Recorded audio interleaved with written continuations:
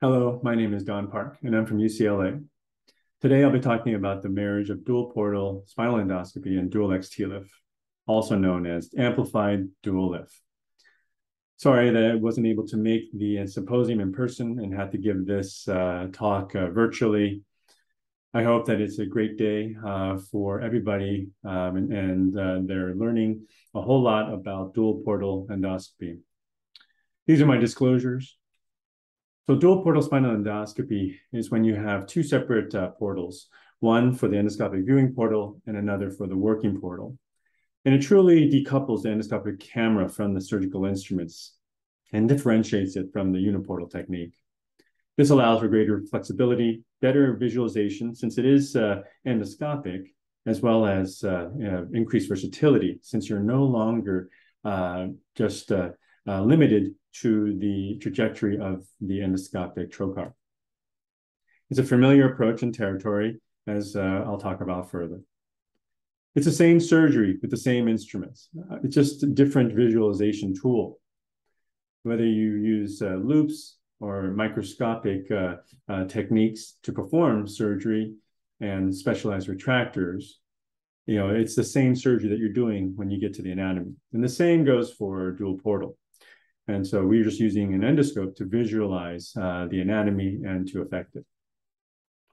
There are challenges with the endoscopic TLIF that are more due to the limitations of the uniportal technique. The transcambin far lateral extraforaminal technique does have limitations because you can injure the exiting nerve, or you can have quadriceps palsies, radiculitis, and that's been described in the literature. And there's a question of fusion. Can you truly get fusion through the devices available? There's limitations in the cage options for the uniportal technique, since you do need a narrow cage to fit through that approach and to fit through the transforaminal corridor. And there are reports of end plate resorption that occurs with certain implants that could limit fusion. In my mind, the biggest limitation is unfamiliar territory.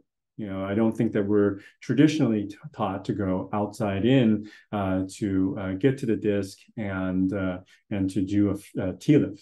So because of that, it is a steep learning curve with the endoscopic TLIF. The dual portal endoscopic TLIF is different, and it was developed and advanced in South Korea.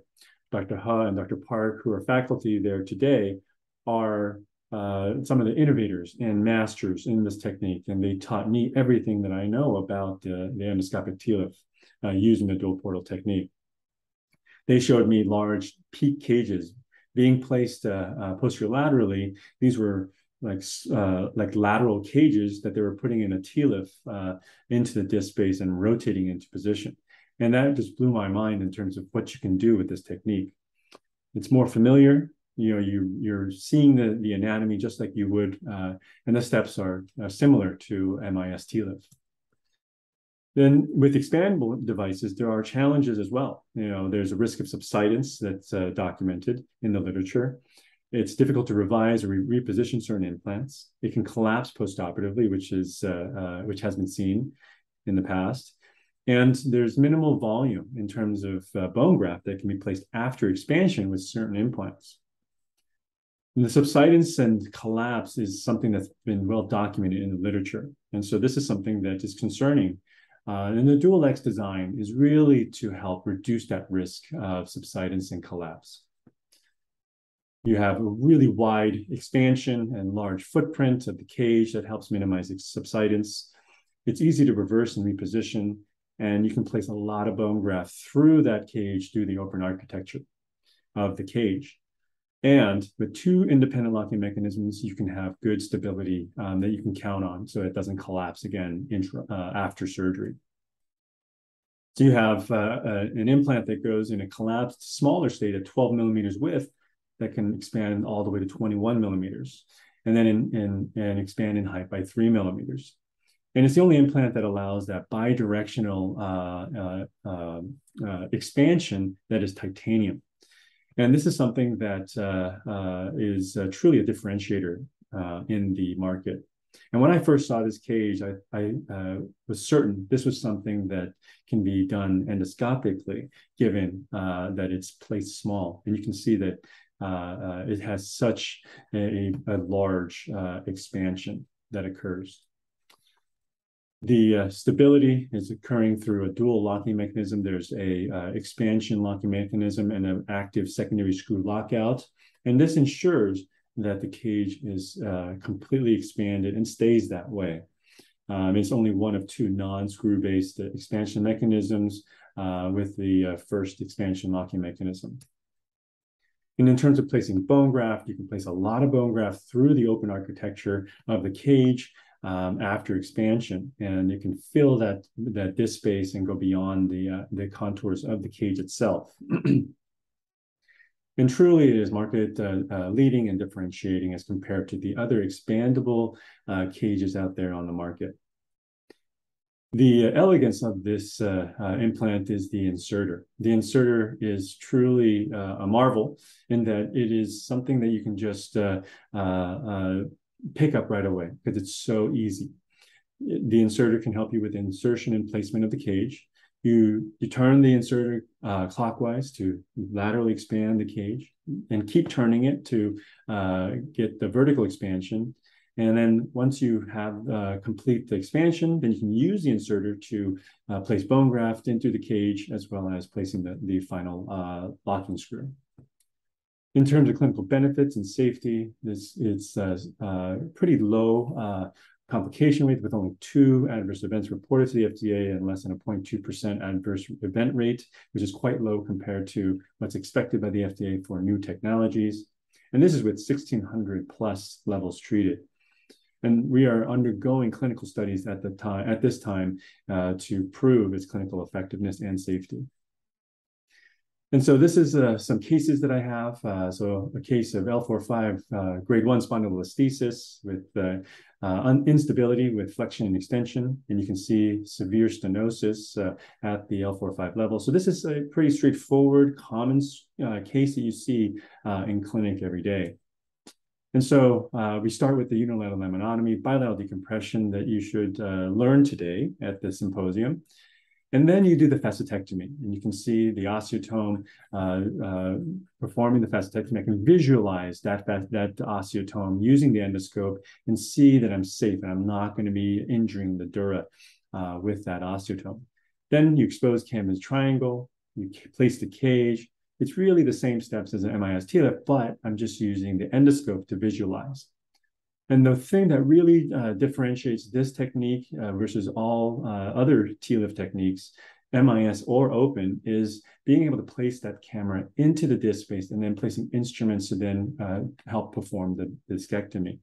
And you can see here that I'm removing the disc material, and I can have bony bleeding end plates after removing the cartilage. What I usually do is I place a shaver and I'll sequentially shave the disc space and then use pituitaries and curettes to then remove the disc, just like I would with an MIS TLIF. And then I'll place the endoscope into the disc space, and I realize, wow, there's so much more that needs to come out. I'm not doing a good job. And there's studies that definitely demonstrate that we're really not good at doing a discectomy with a TLIF. But this allows us to visualize, the complete discectomy as well as preparation end plates, and this allows for successful fusion. It's not just the cage, it's not just the bone graft, but it's the technique itself that allows us to then be able to get solid fusion. And I think putting that all together only optimizes our chances. And so this is a video of me visualizing the discectomy, taking lots of pictures and videos so I can show it to you today. And then I'm placing the cage. You can see that I have the dura retracted, and I have specialized sled retractors to help place the cage into position. And I'll impact it into position. My resident is holding the endoscope and helping me to maintain that visualization so I don't injure the dura. And this is the intraoperative video of the cage going in. You can see the sled, and that helps protect the exiting nerve root. And then the nerve root retractor is helping to protect the thecal sac. And then the sled also helps to then insert the cage in easily. And then once you get the cage into final position, then you expand, and then literally you're just rotating the expander clockwise to get it to get its final medial to lateral expansion. And then you continue clockwise rotation to get the vertical expansion. So really, it's quite a simple, elegant design. And then you use the same inserter to then find your trajectory of the locking screw, and then place your final locking screw for the final locking mechanism. And again, I'm doing this under direct visualization with the endoscope and being able to visualize everything clearly. And here I'm placing the allograft, so I can see the dura, I can see the cage in its final position after expansion, after removal of the inserter. And you can either use the inserter or these specialized cannulas. I can then place bone graft. What I like to use is DBM fiber, and then I can place the fiber into the disc space through the cage and be able to then fill up the disc space. I also take the bone from the facetectomy and I'll process it and use it as autograft and place it into the disc space prior to the cage placement. And then I'll place the DBM fiber after that. So here's a fluoroscopic image with the initial dual portal placements. And then after the laminotomy, bilateral decompression, then and facetectomy with the discectomy already performed, I'm then placing the cage into position. I then place the cage into the ventral aspect of the disc space. And then once I've made sure that I'm across the midline, then I'll expand medial to laterally. And you can see here this final expansion where you have both medial to lateral and vertical expansion in its final position. And it's directly in the disc space with excellent reconstruction of that disc space in terms of height and then also in terms of lordosis. And this is the final construct. And you can see that this patient had osteopenia, so I used fenestrated screws and cement augmentation to optimize the fixation. And the final construct and result is excellent as compared to the preoperative state. This is another case of mine where it was a very collapsed L4-5 grade 1 spondylolisthesis with severe stenosis and a lot of foraminal stenosis. And what I did here, because of the significant collapse, is I placed a pedicle screw retractor on the contralateral side, and then did my dual portal laminotomy, bilateral decompression, then facetectomy. Then I accessed the disc space. I used sequential dilators and then held that distraction with the pedicle screw retractor. And so that way I can maintain distraction and be able to place the cage, and then place the cage into its final position using the endoscope. And then this is the final construct. And you can see pretty significant height restoration and restoration of the lordosis. This is my final case, and it's a recent case of mine. And I performed a 2-level fusion. And you can see the L4-5 grade almost 2 spondylolisthesis that is unstable. And there is a slight spondylolisthesis at L3-4 as well, with flexion that reduces with extension a bit. And I was worried that this would then get worse and wanted to treat the L3-4 level as well. Here's the MRI. You can see that there's mild to moderate stenosis at L3-4 that I wanted to then treat indirect decompression, but the L4-5 level, treat that with direct decompression since it is pretty severe stenosis. And then you can, so here's an intraoperative image. I performed a prone lateral at the L3-4 level. And the patient was a single position in the prone position the entire time. And that way I can then perform my dual portal laminotomy, bilateral decompression, and then do the TLIF and place the cage into a optimal position using the endoscopic technique. And then this is the final construct using percutaneous pedicle screws. And I was able to then successfully treat L3-4 and L4-5 through very minimally invasive techniques. So this is a study looking at dualIF, comparing it to open PLIF with 1-year follow-up. And the surgical time was found to be longer with dualLIF as compared to open, but there were more transfusions reflecting more blood loss in the open as compared to none in the dualLIF. There were no difference in complication or fusion rates. And both groups did significant improvement at 1 year as compared to pre-op.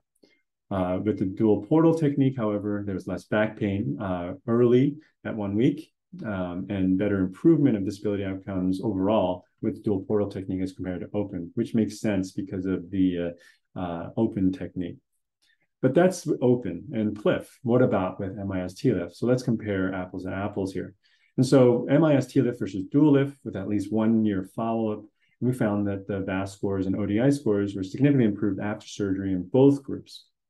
And the VAS back and SF36 at 1 month post-op was significantly improved, more so in the dualLIF as compared to MIS TLIF. There's no difference in terms of VAS, ODI, SF36 between the groups at 6 months and at 1 year. And there was no difference in terms of fusion rates, segmental height, and lordosis. So this means that this is equivalent in terms of radiographic results as well as clinical results, with some improvement early on. And there's no difference in postoperative complications. So this is safe and effective. And one of the authors, Dr. Ha, was one of the innovators in this technique, and he can tell you more about the development of the technique as well as the long-term clinical results. Dr. Ha also did a meta-analysis of endoscopic fusion and found that there was significant improvement in pain and disability outcomes. The hospital stay was shorter with endoscopic fusion as compared to MIS, and the complication rates were low, 1 to 5% with dualLIF, and the fusion rates were high, up to 95%, depending on how you look at it. And so dualLIF is a completely endoscopic TLIF that does not compromise decompression for stenosis. And even for pinpoint severe stenosis, you can still take care of that through the interlaminar approach using the dualPortal technique.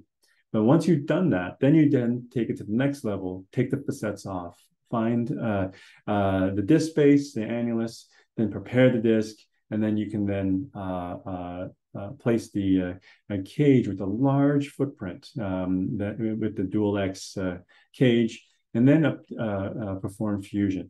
And I think that by completely removing the disc and the disc space using endoscopic visualization and verifying that you have bleeding bone within the end plates, that you're going to optimize your chances of fusion. Again, it's not just the cage, it's not just the bone graft, but it's all of the above. It's the technique as well. So this is a game-changing technology matched with game-changing technique. And now I perform dualLIF routinely for my TLIFs instead of MIS TLIF.